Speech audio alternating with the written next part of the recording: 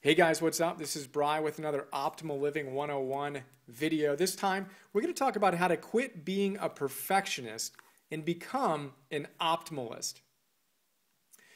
Now, I don't know about you, but I've struggled with perfectionism during my life, and I found these ideas from Tal Ben-Shahar. He's one of my favorite teachers.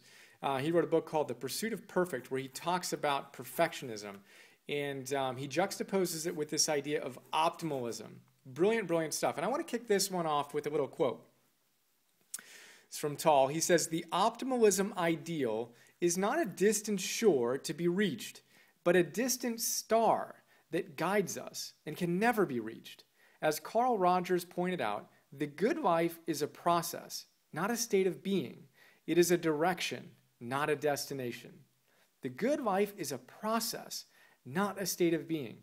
It is a direction, not a destination." Amazing stuff. And I just love the idea that our ideals, we all have ideals. That's a great thing. But we got to remember they're more like distant stars than distant shores. We're never going to get there. John Wooden tells us, go for perfection, but no, you're never going to get it.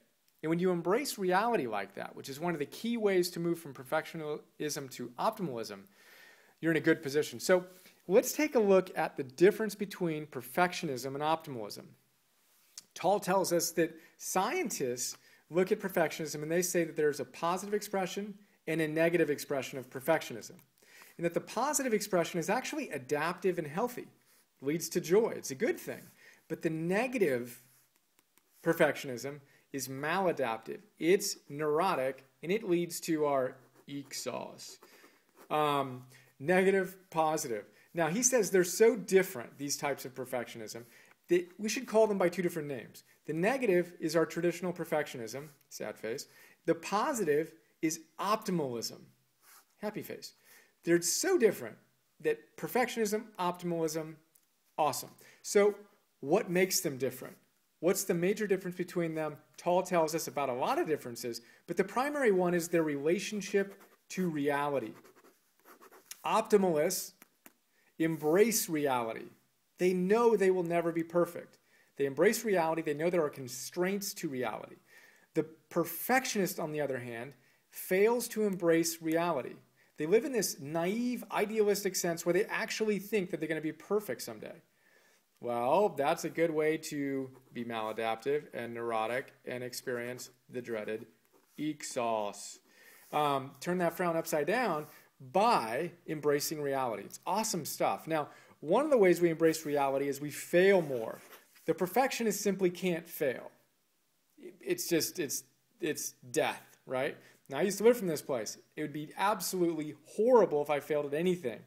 Now, what happens when you do that? Well, you tend to hang out in your little comfort zone we talked about in this How to Conquer Your Fear in 30 Seconds video, right? Your fear overwhelms you and just crams you right into your comfort zone.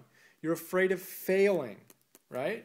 Now, when you're willing to fail, all of a sudden you've got this freedom. And again, as we talked about over here, you bust through your fear and you have infinite possibility. Very, very cool. The optimalist knows this. The perfectionist doesn't. So we want to embrace reality, know we're going to fail, and be willing to go out and do it. Now, to do that, we want to adapt our mindset.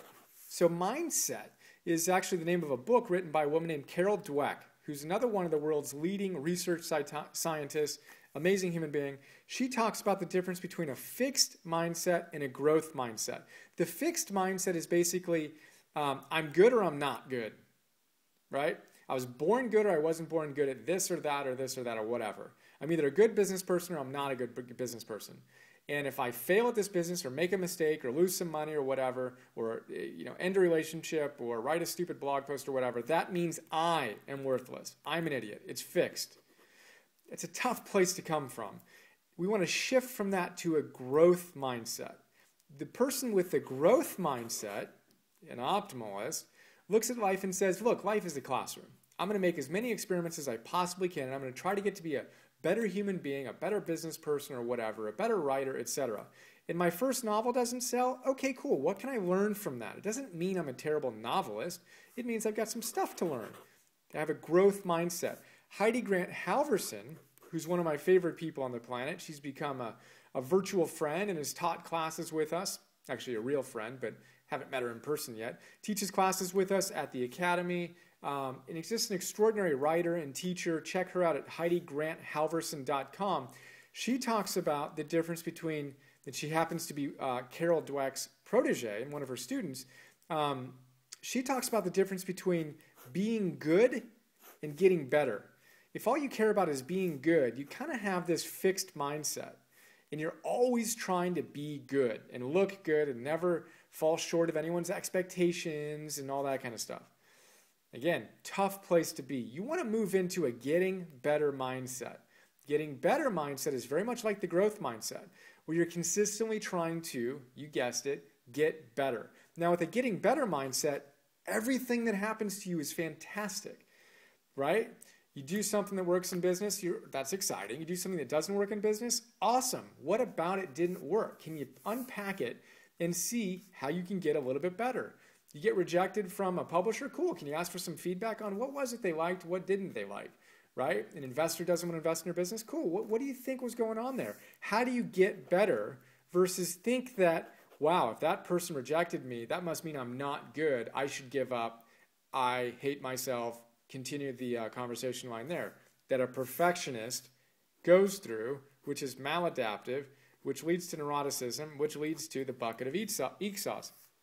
So shift your mindset from fixed to growth, from being good to getting better, and you will take significant steps in being an optimalist, as Tall says. One more thing here, and we're going to go off on literally hundreds and thousands of these little ideas in all the notes, or I'm sorry, in all the videos, but here's one more. An optimalist tends to be a benefit finder. They're looking for things that are going right. They find the proverbial silver lining in the cloud. They make lemonade out of lemons. Whereas the perfectionist is a fault finder. They're always looking at what went wrong. Fault finder, benefit finder, perfectionist, optimalist. Where are you? Do you spend more time finding faults in people and things and in yourself? Or do you find yourself spending more time looking for what's going right? You want to be more of a benefit finder, and it doesn't mean you ignore reality, right? We embrace reality, but we also are optimistic. We put a realistic, rational, positive, best interpretation on what's happening in our life, including, wow, that failure was instructive for me. I learned a lot. These are my values that got clarified out of it. It's an opportunity to get a little bit better, et cetera, et cetera, et cetera. So there you go. Optimalism versus perfectionism. We want to look at our ideals as distant stars, not distant shores. You're never going to get there. But if you use your ideals as a distant star, as a compass, if you will, there's always an opportunity to get back on track and give it your next best shot as someone who's in the getting better growth mindset. So there you go.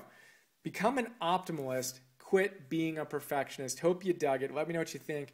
Let me know if you have any other ideas you'd like me to cover. And really hope you enjoyed. Look forward to sharing more with you soon. Have another awesome day. See ya.